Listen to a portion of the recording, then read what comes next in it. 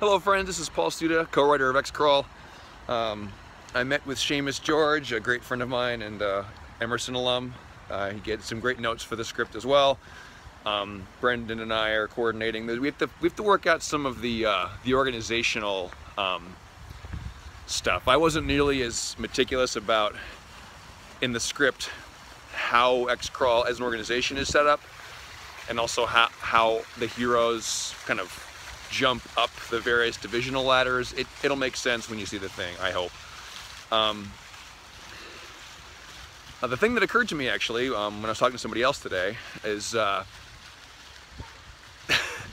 Brendan LaSalle and I met about 22 months ago, and in that, since meeting each other, we've sat in the same space in person a total of once. So in about 2 years, Brendan LaSalle and I have been in the same state twice.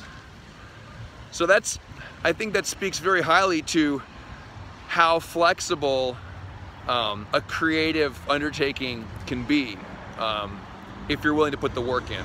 So again, take this with a grain of salt because, you know, who the fuck am I? But if anybody out there is a creative person, especially if you're in the visual arts or writing mediums, or even craftsmanship, I would say if you're really interested in getting published, or in the case of screenwriters, and having your work be bought and made on a big scale, you kind of have to drift towards either Los Angeles or New York because of it's not just the skill of doing the thing, it's also the relationships you'll need to get your thing seen and made.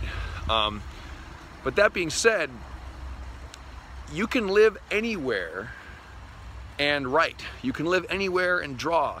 You can live anywhere and build something. I mean, you can live anywhere and make a film, for goodness sake. The equipment's all available. It's just a matter of you won't necessarily be able to find as many people to help you necessarily in certain places than others. Like LA, there's limitless people. There's like limitless good actors. There's limitless good prop masters. There's limitless good costume and hair and makeup people. There's limitless workers.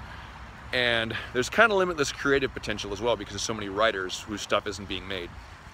But wherever you are, if you're out there and you're a creative person and you're just afraid to do it, because maybe you feel like you don't live in the right place, or that like who's gonna care,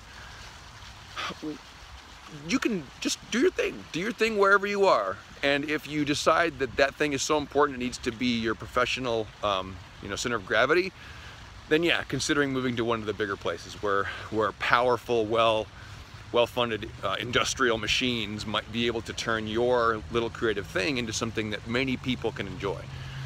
Thanks everybody for your support and for paying attention to us. More updates all the time. Cheers.